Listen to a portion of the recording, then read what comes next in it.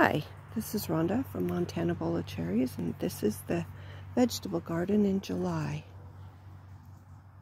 So, I'm going to start at the back side of the garden because that's where the sun is coming from. In the corn, I plant the vining things. So these are gourds, and there's pumpkins in with the corn down there. And this row on the outside here is winter squash.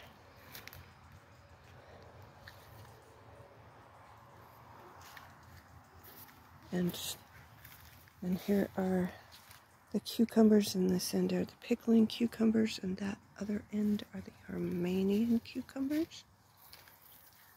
And they're planted on the trellis so that they can vine up.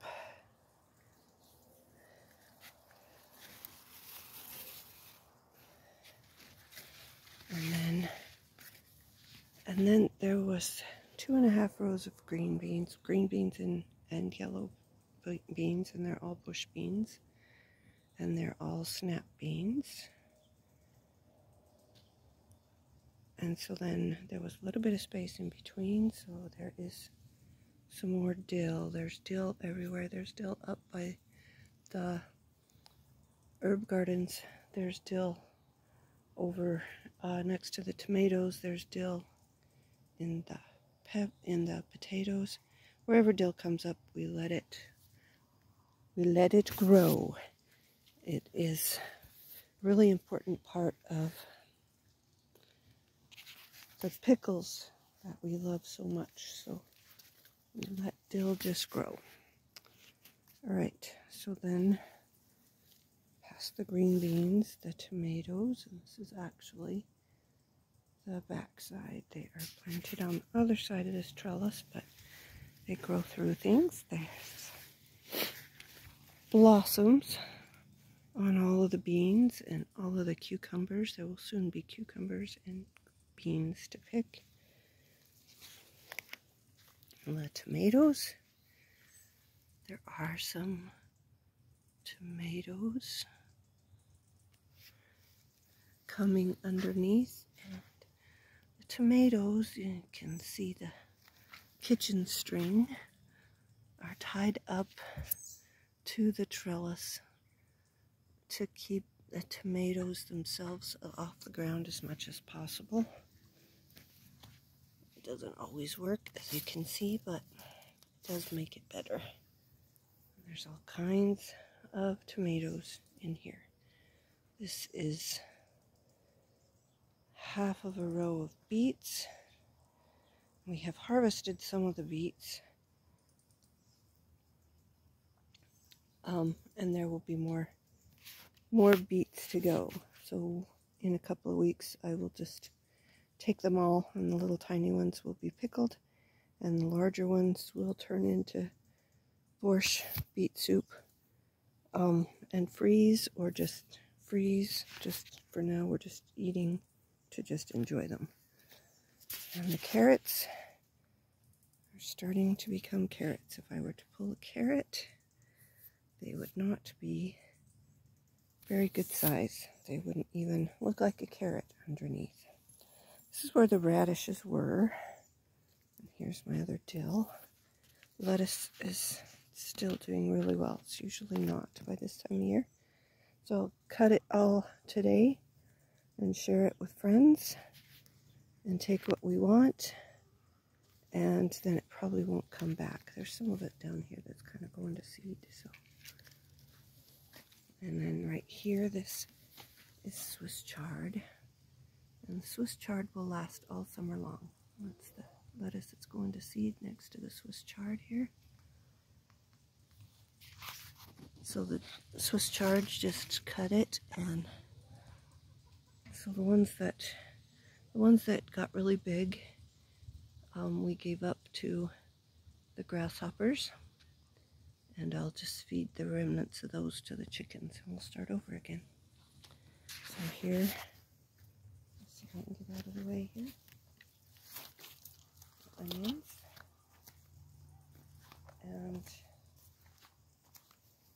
So they look like they're done, but they're not.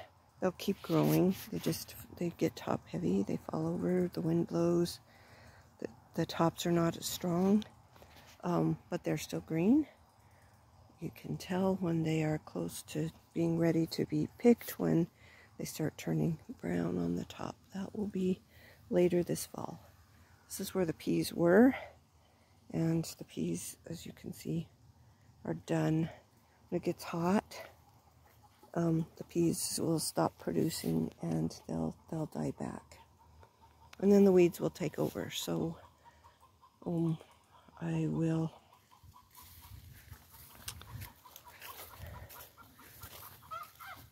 as soon as I'm done watering here, I will unplug right here and put a plug in there so that this line doesn't run water through it anymore. These two lines for the peas, and this part won't be watered, and then I won't have so many problems with weeds. I'll just cover it with grass as it becomes available. But the cut grass is a valuable commodity at the moment because it goes in between all the rows. These are the potatoes. Some volunteer sunflowers that were just pretty, so I left them. And the potatoes, there's 3 rows and 4 different kinds of potatoes. They are in the blossom stage.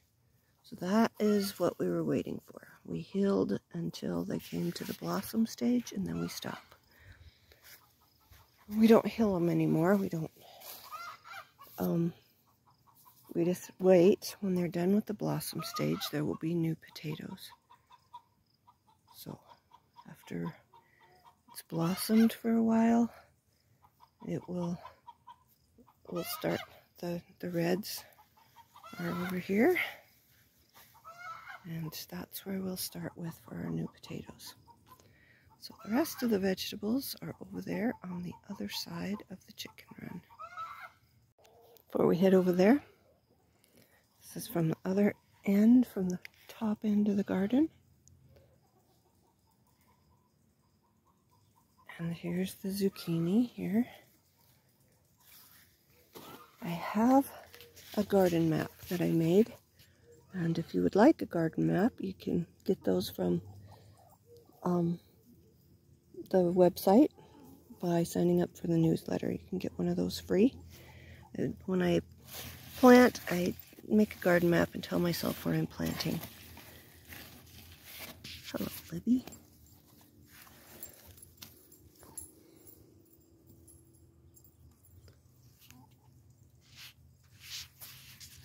So I know that I planted 2 zucchini, or 4 zucchini, but only 2 of them came up. And I know that they are right here.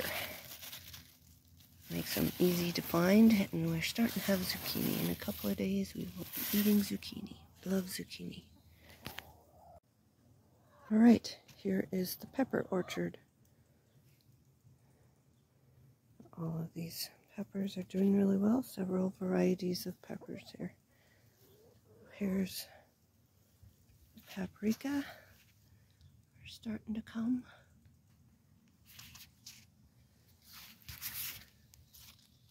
And I put tags in here so I can tell what they are.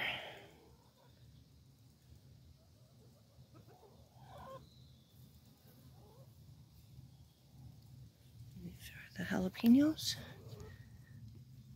I plant a whole bunch of varieties, a whole bunch of things, so I label everything so I can keep track of how well it did.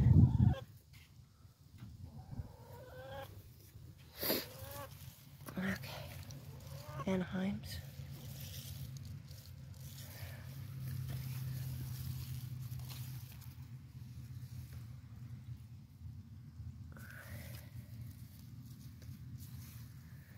Here's the bells.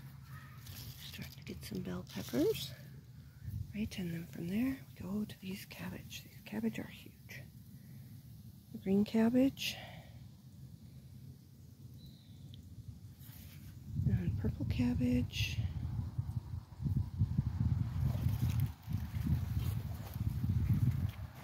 kohlrabi. The kohlrabi is ready. Gets to be about that big. Harvest it. There will be a video on harvesting kohlrabi and kale. Kale we harvest throughout the summer, and I have a video about that as well. And then we found that we didn't have banana peppers, so banana peppers were next. We went and got some banana peppers and tucked them right in here at the end.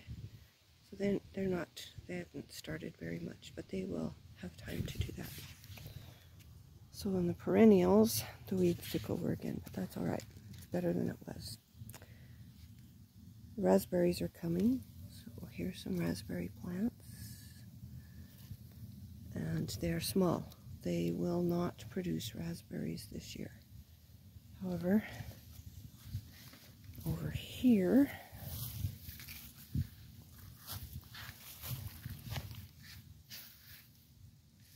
next to the currants, there are some raspberries that are getting ready to give us some raspberries. So they blossom and then they start producing raspberries. This is a currant bush next to the raspberries, and it has already given us all the currants it's going to. 2 currant bushes. A cherry tree. Tiny cherries, but at the end, cherries are tiny. So we either juice them, or if I'm feeling really ambitious, I will pit them, but it's a difficult job to pit them. It's kind of tedious, so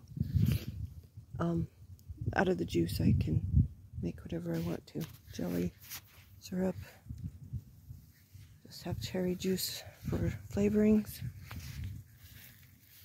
The nutrients are all still there. So here's my rhubarb experiment in several different places.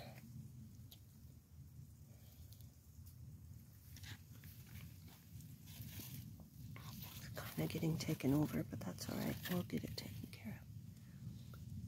So that's the rhubarb that I started from seed. It's doing really well. I won't harvest it this year, but next year it will be all ready to go. The asparagus experiment.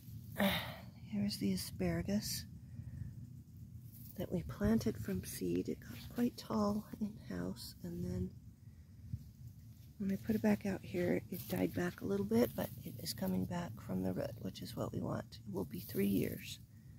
Not next year, but the year after that. We can carefully harvest once and then let it go to seed. Here's some established asparagus. At the end of the season, you let it go to seed, because that is what develops the roots, and then you make sure that you have asparagus every year. So here's the asparagus going to seed. Here at the end of the perennial garden, this is comfrey. It's a very useful herb, but also is really great for the chickens, for people and for chickens. You don't. And then it's got the blossoms that come, and the bees love the blossoms. So I come out here with my nippers and I cut off an armful, throw it into the chickens every once in a while, otherwise it will take over this whole garden. Here's the horseradish. Use horseradish at the root. Use the roots of horseradish so that we let it do whatever it wants to, and then during cooler months, the wives' tale is in a month that ends in R, but that does make it the cooler months. You can harvest the root and you grind it up to make horseradish sauce. That is the vegetable garden in July. I hope you enjoyed it, and I hope you found some things that will help make your vegetable garden grow and produce more the way you would like it to.